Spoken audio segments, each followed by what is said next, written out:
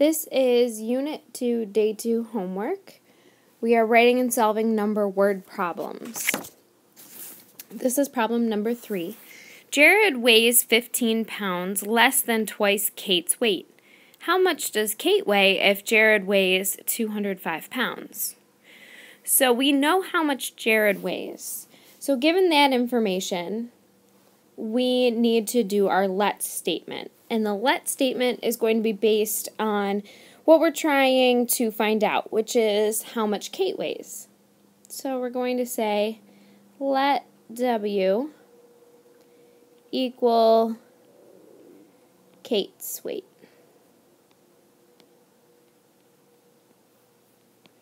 Okay, so W equals Kate's weight. Jared weighs 15 pounds less than. Okay, remember this? This is going to mean that we're going to need to switch around. It's not going to be W minus 15, right? It's going to, it might be a little different than that. So Jared weighs 15 pounds less than twice Kate's weight. So twice Kate's weight would be 2W, right? 2 times Kate's weight.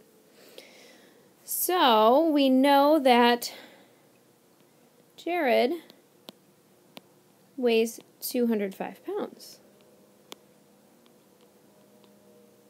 So given that information, we can now make our equation using our variables.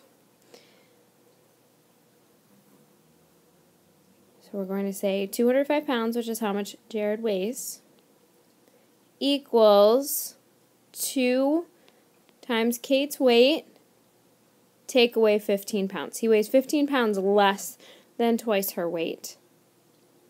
Okay, from here we're able to go ahead and solve this equation. We can add 15 here, 15 here. We come out with 220 over here equals 2W. We then divide by 2. We get W equals 110. Now you're not done. Remember, you need one more piece. You need to make a sentence that expresses your answer. So 110, we are going to go ahead and look up here. What are we trying to find out? Look up in our question. We're trying to find out how much Kate weighs. So Kate weighs 110 pounds. So now we just need to write that. Kate weighs 110 pounds.